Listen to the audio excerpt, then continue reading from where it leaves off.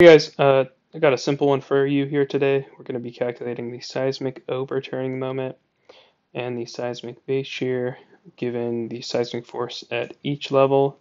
So as you can see on the right hand side, we've got a force distribution. You'd calculate something like this with section 12.8 of ASCE 7, and this type of problem is one you might see on your PE seismic exam. Falls under section 4 of the seismic test plan put out by the board. So we're just going to go ahead and we're going to get started. All right, so very simple and straightforward. Overturning the moment, it's just like calculating the moment any other way you would. You've got four forces here, starting at level 2 up to level 3, level 4, and then the roof level. 8 kips, 10 kips, 14 kips, and 20 kips. You've got a dimension in terms of the height. You've got a height, you've got a force, you can calculate a moment. There's some information in this problem that you don't actually need, and it's just there to perhaps distract you. You can see that there's a braced frame that's in the right bay, and the width of those bays are 25 foot each. You don't need that information to get the overturning moment. So just kind of falling back to your principles, whatever you probably remember from your statics course, is that we're really just taking a moment, and that's just going to be force times a height. So writing that out, the overturning moment, OTM,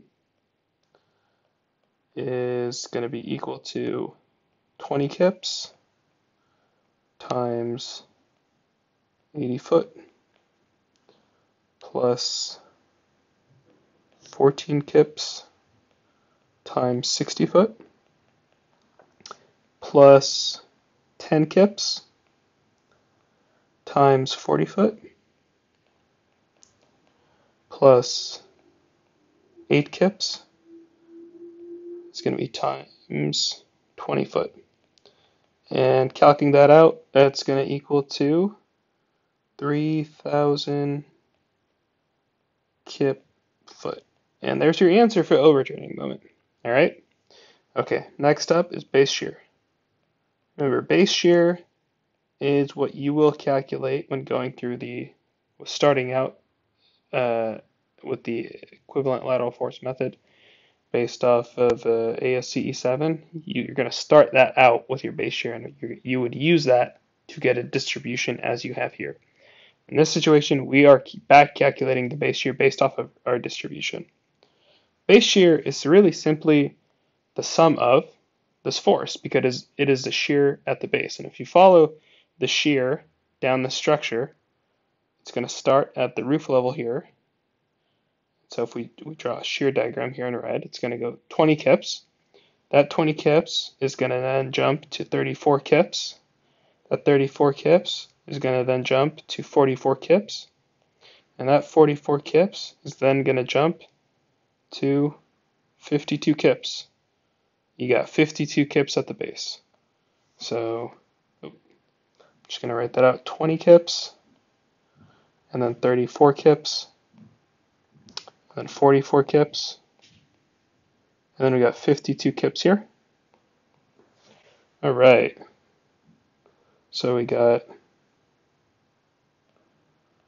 20 kips plus 14 kips plus 10 kips plus 8 kips.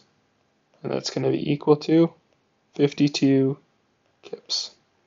So we got our base shear at 52 kips, and we got our overturning moment at 3,000 kip foot. There you go. It's a short one, quick and easy, but good practice for some of those shorter, simpler problems you might be facing on that exam. Best of luck to y'all. You can find this example on www.structural.wiki.com. Sorry, it's just www.structural.wiki. Okay, and I will have a link in the description.